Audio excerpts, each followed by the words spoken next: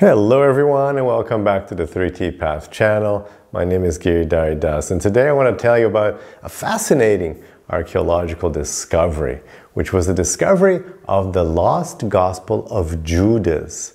So this is a one of a kind, a single copy found, and this text dated from 1700 years ago. But the actual text, the book they found was from 1700 years ago, but the actual text goes back even further, and they think it was written around the year 180. So this goes way far back in the story of Christianity. And this is a fascinating thing. It's the Gospel of Judas, right? The official, Christian church version of Judas. That's the version of the Roman Catholic Church. That's the idea that Judas, of course, is the betrayer, the enemy. So how could there be a gospel by Judas, written by Judas? And this is a fascinating concept. So let's talk about that here. And the fascinating parallels of that gospel with the Bhagavad Gita. That's what I want to bring to you here today. So anyway, so this text was uncovered in the 1970s. And again, it is the only copy. There's only just one of these were ever found. So this was found in the 1970s.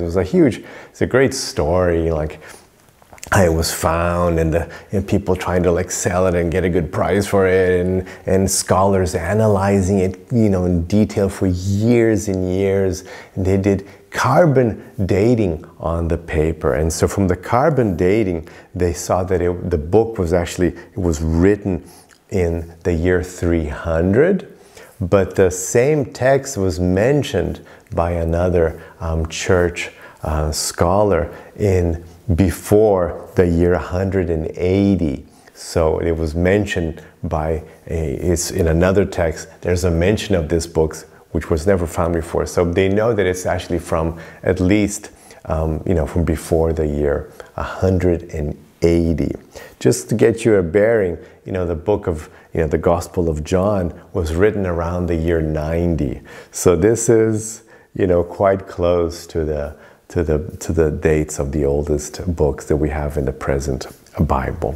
Anyway, so in this book, Judas is not the betrayer, but actually he's the only true disciple. And this is how it works out. This book has a kind of a Gnostic vibe to it. I've talked about this before here in this channel, and if you haven't looked into it, you should, because it's a fascinating topic.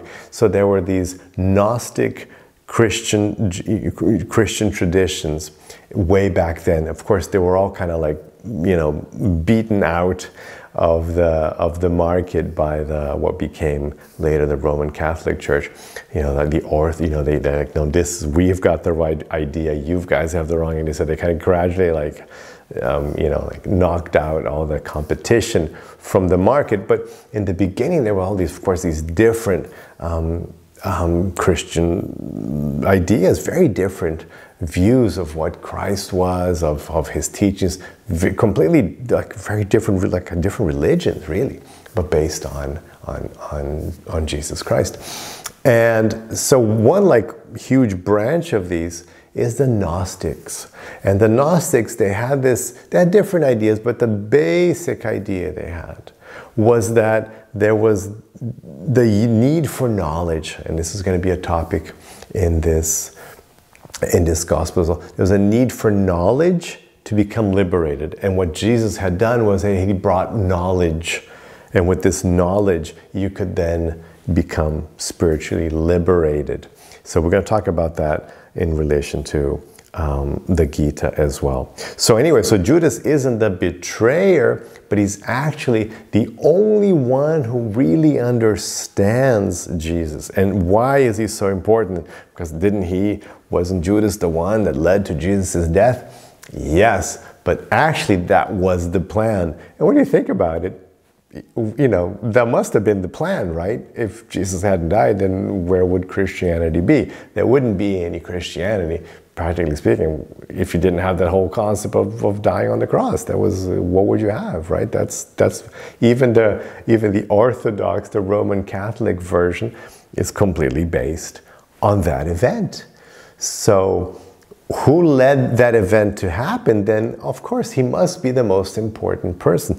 But in this Gospel of Judas, it's quite different. It's not even just because he needed, you know, to die on the cross. It's actually, the death isn't important at all. The idea portrayed in this Gospel of Judas is that Christ was this special being that was sent from the highest realm. So in this Gnostic traditions, you have these very complicated presentations of, you know, the cosmology of existence, as it were. And so you have these highest realms of divinity of God.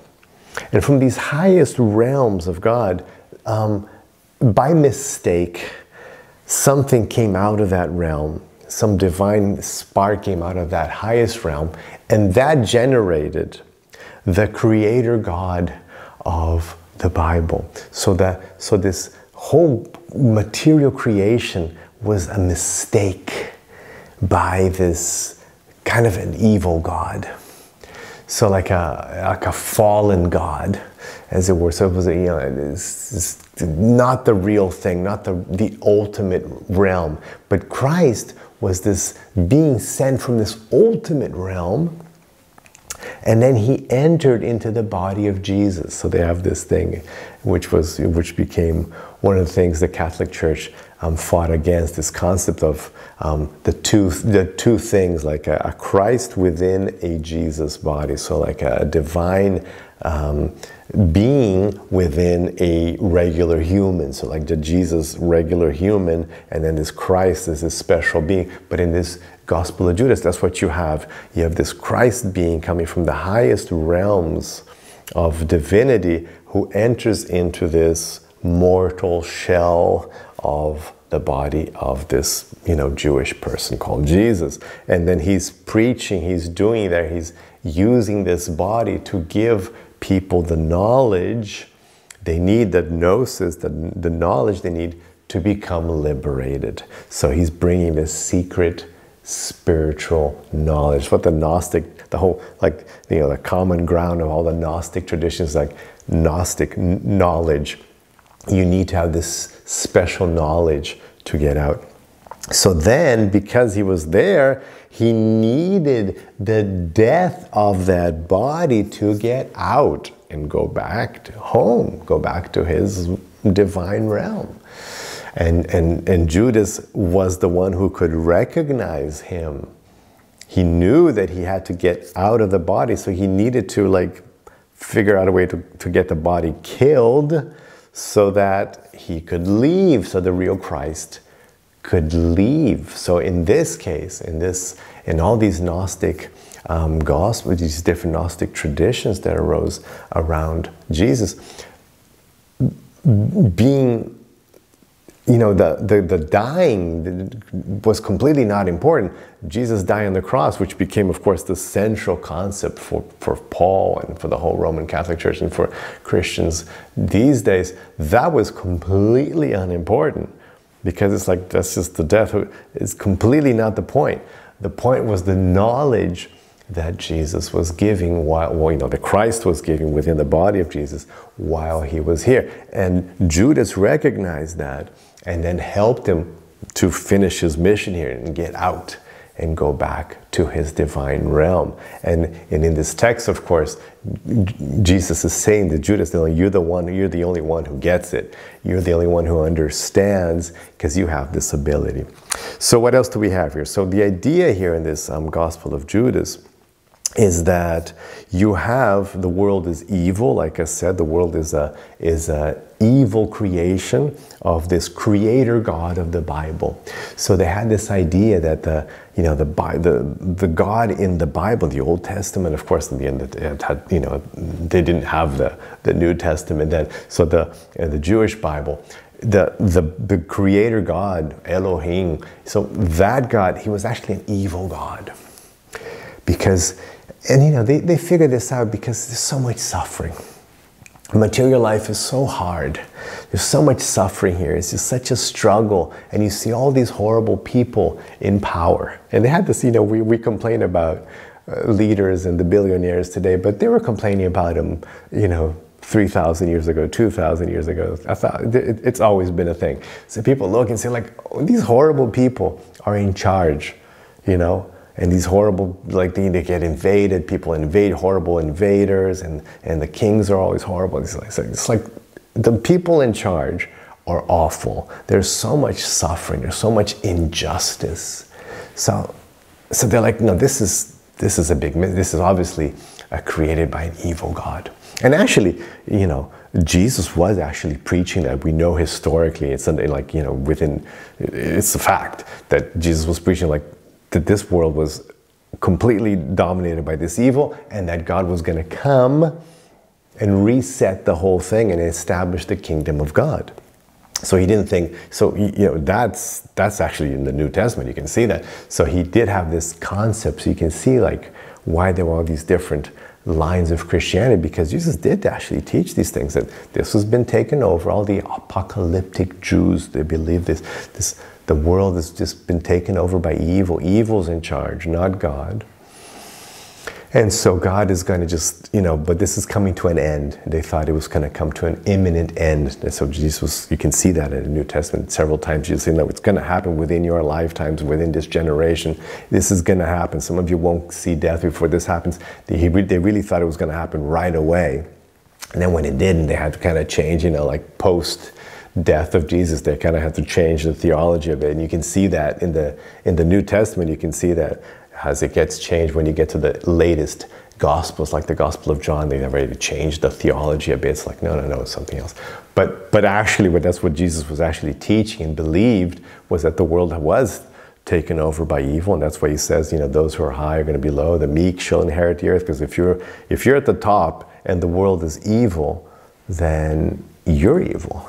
And if you're at the bottom in an evil world, then you're good. So that was this whole concept of, you know, like the meek shall inherit the earth, and the poor will be rich, and those who aren't suffering will have joy. And those who have everything going well, they're going to suffer, because it was this inversion, because this world is evil, and then God's going to come and actually set up the real kingdom of God. So similar idea, but so the creator God of the Bible is evil. This is in the Gospel of Judas, is like it's openly declared like that. And it's the creation of fallen divine creatures, far away removed from the true spiritual realm. So this is interesting. So let's start comparing it a little bit here. In the Vedas, we have a very interesting concept where God isn't the creator. We don't have this concept of God, the creator, in the Vedas. What we have is God empowering this other being called Lord Brahma. And you can see that there's a Trimurti video about Brahma, Shiva, and Vishnu. There's a link to it here in the description of the video so you can understand a little more about this. But so God empowers this other being, Lord Brahma, to then do the creation, because he doesn't actually get involved in creation, because it is like, you know, it is a bit of a scary place, the whole material, where he doesn't get involved in actually creating this. So he gives this to Lord Brahma. Now, and Krishna also says this, look at this verse from chapter 8, verse 15. Krishna says like this: reaching me, great souls never return to birth in this transient realm of sorrow, for they have gone to final perfection. So this idea that this world is an ocean of miseries, is a transient realm of sorrow. It's right there in the Bhagavad Gita as well. So they have this similar concept that, yes, this is not a nice place. Don't try to make this, you know, like, don't think you're going to be in heaven. You're going to create a heavenly situation here on earth. You won't. This is a place of suffering. So there's this similar idea. So what you have to do is you have to go out of it. You have to get out. And in the Gospel of Judas, you have the same concept, like you get out. In the Orthodox Roman Catholic idea, it was like, no, well, you know, they also have this idea now of going back home. But Jesus thought, no, God is going to come down and make this a nice place. But that didn't happen, so then they changed it. You're going to have to go back to God's place, because this is not a nice place. Now, second point, it's really important. The whole central concept of the Gospel of Judas and other Gnostic Gospels. You need knowledge, gnosis. Look at the word gnosis, jnana. Very similar, they have the same root. Jnana, gnosis. So, and of course in modern English we say ignorant. The ignorant is from gnosis, knowledge. So, jnana. So you need special knowledge, you need jnana to understand your true nature. The true nature of the world and the true nature of God to be released. So that's the whole central point of the Gospel of Judas and these other Gnostic Gospels of Gnostic Christian Gospels. Same idea, that like the Gospel of Thomas, for example, that you have to get this special knowledge, and Jesus came to give this special knowledge, and then you can take that knowledge and then you can become liberated. And of course, in the whole Yoga, Bhagavad Gita, Krishna teachings concept, this is a central idea. Krishna says it over and over again. For example, check out this verse, verse 9 of chapter 4 of Bhagavad Gita. Krishna says, one who thus knows in truth my divine birth and deeds never again takes birth upon giving up the body, but comes to me, Arjuna. So Krishna says, this is chapter 4 of Bhagavad Gita, is dedicated to Jnana Yoga. So Jnana Yoga, the path of connecting, of spiritual connection through knowledge, Jnana Yoga. And he says, if you know me, if you understand, because Krishna is speaking to Arjuna, if you understand me, my activities and my deeds, you won't take birth again, but you'll come to me, Arjuna. So that's the same idea. Knowledge will liberate you. This is a central concept of Bhagavad Gita, of the whole spiritual Vedic path. Central concept, exactly the same as the Gnostic idea in the Gospel of Judas. One more point, which is emphasized about how special Judas is, because they explain that not all humans have what it takes. Only special ones, like Judas. So they had this idea that not all, in the Gnostic Gospels, not all humans have what it takes to be able to live, because they didn't really talk about, reincarnation, as they just talked about this life. So not everybody had this spark of divinity in them that could be triggered, that knowledge could trigger their liberation. Some people were just destined to stay here.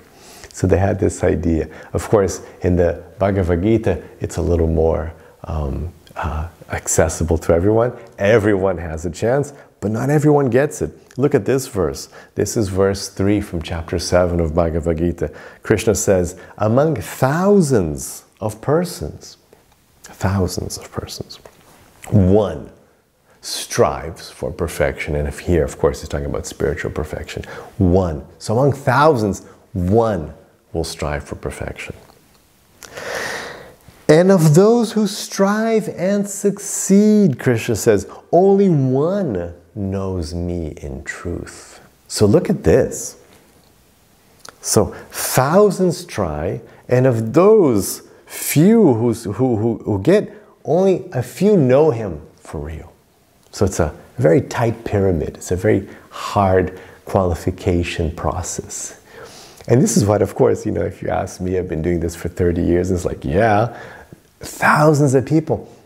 One is interested in a channel like this and these teachings, and because people are just not interested. They just don't get it. They're just completely blind. To use the language that you'll find in these Gnostic Gospels, they are drunk They have Jesus saying people are drunk and they have to shake off the wine, you know, so they can, because they just don't get it. They're just not interested. They're just, boo, you know. That's exactly what's going on. So same idea, very similar, you know. I like this parallel also with the Vedas. Most people don't get it. Of course, the Gnostic version was like, no, they can't get. They're just like, they're unable. They don't have the spark.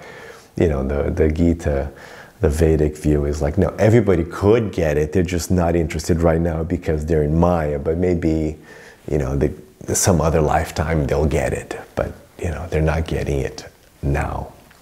So that's it. So that's really interesting. There's three parallels. And, you know, just to wrap it up, it's just, I mean, I love studying these things. And I think, you know, if you're into spirituality, especially if you're like, ever got into Christianity, you should certainly study these things.